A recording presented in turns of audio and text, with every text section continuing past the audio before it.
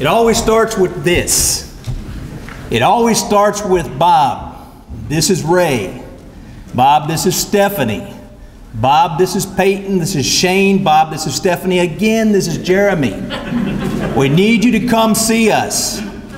I'm going to come see you. And then they say, dang it. But they don't say, dang it. They say, Bob, I'm serious. You need to come see me, and I need to see you soon.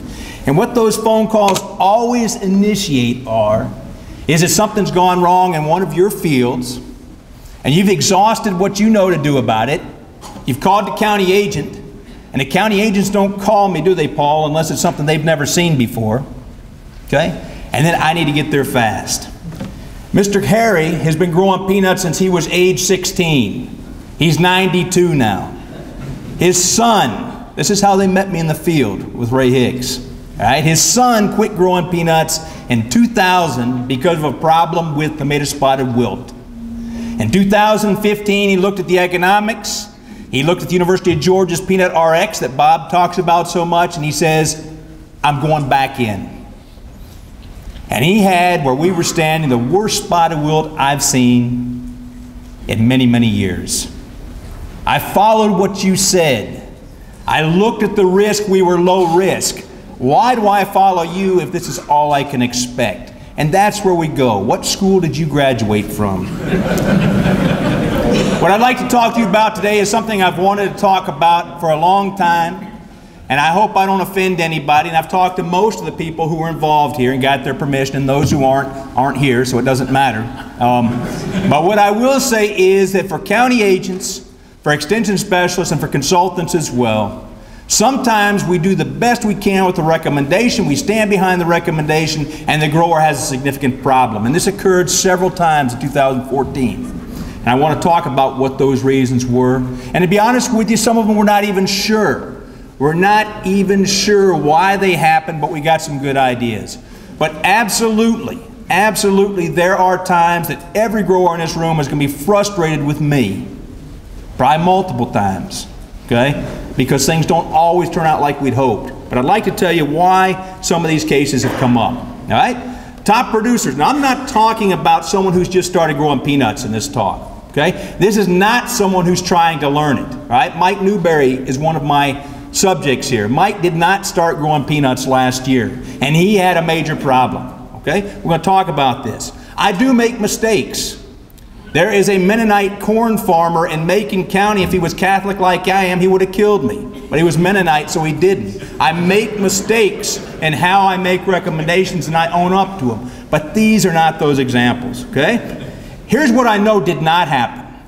Here's what I know did not happen with the growers we're going to talk about. These are not problems with calibration.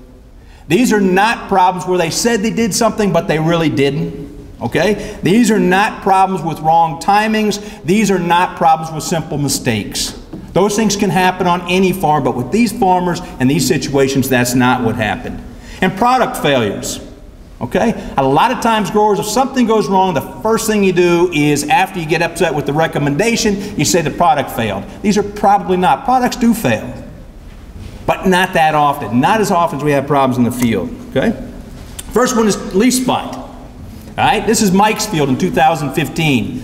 Brian called me, Paul called me, Brian called me, Paul called me, and said, you need to come look at this. We have a similar situation from Turner County in 2014, and that is we have significant defoliation, problems with late leaf spot, late in the season, in farmers' fields who have invested in premium programs, who are successful in what they do and can't be explained easily. Okay? Severe premature defoliation from late leaf spot, strong fungicide programs. No cutting corners. No using reduced rates. No using inexpensive products to make up for the cost of peanuts. All right? And in one field, and I talked to Mike, he expects that he should have been 6,000 plus, and the peanuts went about 4,000. Is that right? Okay? We're seeing a 30 to 40% yield loss. And he did everything that Paul and Brian told him to do, and they did everything that I told them to do. Okay? Here is where the problems may lie in a situation like this. In both cases, severe premature defoliation did occur. But in both situations, in Turner County in 2014, it was with Tough Runner 511. In 2015, it was with Georgia 13M. Both of those, I'm not throwing them under the bus, they're both great varieties. All right? But if you look at Peanut RX, if you look, those are two of the most susceptible varieties we have out there. Two of the most susceptible varieties. But Bob, we did not cut corners in Mikesfield or in Turner County. We put the fungicides out. Number one, they are susceptible. In one case, they used 2 chlorothalonils and 5 strobilurin chemistries. 7 sprays, expensive. 5 strobilurin chemistries, which includes Headline and Abound. In the second, in Mike's case, he used Proline, early emergence. He used 3 times chlorothalonil plus tebuconazole, 2 high rates of triazole, a good Provost program, and 2 Abounds. Okay? There's nothing cheap or weak in either of those programs. Here's a smoking gun. Okay? Here's a smoking gun. A variety which has increased susceptibility to leaf spot, a strong fungicide program that's built around strobilurin fungicides. I'm not here to tell you that the evidence is out there. Much like what Eric said, I can't tell you that there's resistance to a strobilurin chemistry. But I can tell you that as on June the 14th, 2 years ago, azoxystrobin, our go-to product, initially with strobilurins, went generic. And what happens with that? We use more and more of them. Okay? This is a very at-risk fungicide to begin with, the strobilurin class. It's very popular in corn, in soybeans, in peanut, and now in cotton. And the problem is, if it's overused, none of us are surprised if we start to see a combination of more susceptible and a problem with resistance. What's happening? In the peanut world right now, these fungicides, if we continue to document problems where these products are used, it indicates more and more problems with the potential for strobilurin chemistries. That's why companies like Syngenta and BASF are not abandoning those products. They still have a very important use. Right? But we're looking now at not only tank mixes, but pre-mixes with products like Elatus and with Preaxor. A problem in the field. Strong fungicide program, defoliation, 2,000 pounds yield anticipated lost. A weaker variety, but the smoking gun also, is it something about the fungicides? What can we do to protect it? 2015 was one of the worst white mold situations we've had. This is Blake Crabtree, new agent over in Worth County. Okay? We've had some tremendous white mold problems in 2015. And you have to recognize when it's as warm as it was, last year, even though the rainfall wasn't there, we can still have problems with white mold. If you didn't have white mold in your field last year, you can be thankful. Okay? Not everybody did, but a lot of people did. Some growers were especially frustrated with me. Especially frustrated. We did not go the cheap route, Bob. We did not invest in tebuconazole on every application. And still we had more white mold than we could imagine. Okay, give me a little bit of doubt with the weather we had. All right? One problem that made a group of fungicides look more at risk than they probably were was, as growers had problems with white mold, they shifted to a certain group of fungicides. Okay? And so that put a lot of pressure and spotlight on those fungicides if there were problems. The blue at the bottom is something which is critical. This isn't the case in every situation, but most of the fields where I had complaints in Alabama and in Florida, and especially in Georgia, were non-irrigated fields. And that's where the problem lies. You know, in a dry year with a lot of warm temperatures, white mold is there. White mold is pushed underground. If you do not have irrigation and rainfall, it becomes more critical because we're spraying the foliage, but we want it to go down into the soil. One of Tim Brenneman's slides. 2015 for him was the perfect storm for white mold. Wet early season, we got excess of vine growth early on. Mid to late season was dry, but enough moisture to trigger white mold, and the temperatures were phenomenal for white mold. In frequent rains, we were not relocating the material. We were not moving. If you did not have irrigation to push the material down, we were not. Not that we weren't getting some benefit, but we weren't getting the benefit we wanted. Okay? What do we talk about in these situations? Okay, growers are frustrated. I used the product you said and it didn't work. It's not that the product itself wasn't working, it's you got no help from the weather in these situations. All right, how do we get the product where we want it to be? The first is initial deposition. Application method, increased pressure, increased spray volume. You know, spraying at night. I saw Donald Chase earlier. He's probably one of 3 growers in the state who regularly spray at night, okay?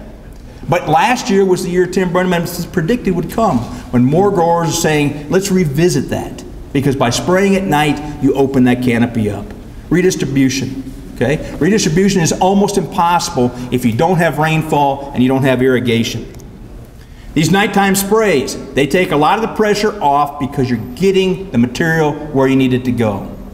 If it's dry and you're not able to get irrigation or rainfall on it, then also increasing spray volume can help you as well.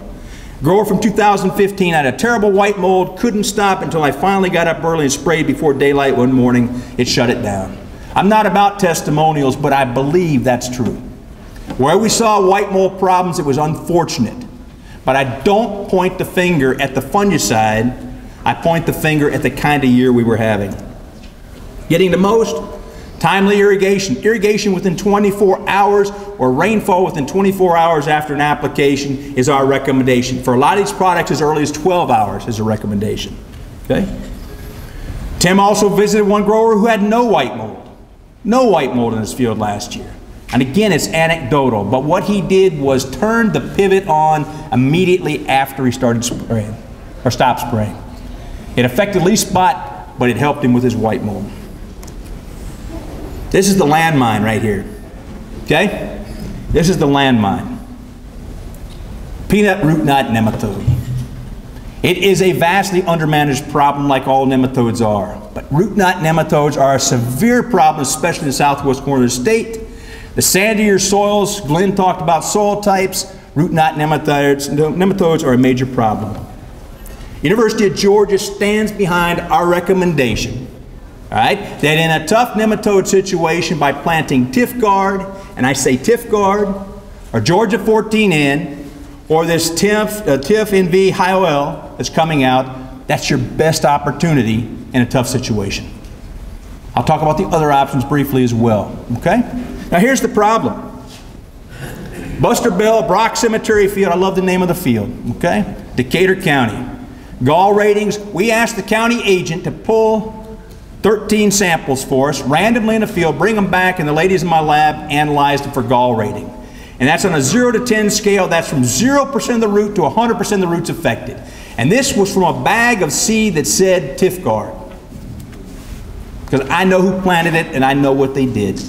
And you can see out of that, on some of those plants, up to 70% roots were affected. Okay? The immediate thing the grower asked me, or asked me through the county agent and through the grower's son-in-law, is what happened?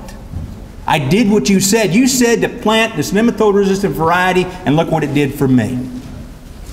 All I can say at this point is every time I've done a trial, and Tim Brenneman have done a trial, and they're circled there. This is the gall ratings in my trials compared to everything else. Tifgard and 14N, they are nearly immune. They do not get pod damage or gall damage on the roots. Okay? They do not. Is there the possibility that there's a problem with populations becoming more resistant? Perhaps there is. But everything we've done so far has said that the resistance in Tifgard, the resistance in 14N continues to be very effective, and it's our recommendation. In fact, it's our top recommendation. Okay? You can see what happens. Our varieties, then use Quitelone, and then use new Vellum Total product. Okay? We stand behind that. Back to Screven County. My time's almost out. Severe outbreak of tomato spotted wilt virus. Mr. Harry, 92 years old, and that's the first time he's met me. That's not how I want to meet somebody in a field that's looking bad. Scott was there, okay? I'd rather meet Scott than me, okay? All right? It was as bad as I've seen. I'm going to tell you how bad it was. Scott said, Bob, you need to come over here too. So, all right? Share the love, right? All right? At first glance, the field should have been low risk. If we used Peanut RX, Raymond, it was low risk. The grower was frustrated and was considering not growing peanuts in the future.